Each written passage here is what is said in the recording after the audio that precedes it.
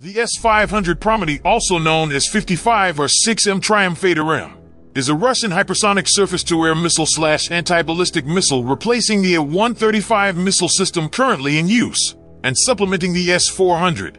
The S-500 was developed by the Almaz Anti-Air Defense Concern, initially planned to be in production by 2014. The first unit entered service in 2021 with the 15th Air Army. The S-500 Prometheus uses two new types of missile, the 77N6N and 77N6N1.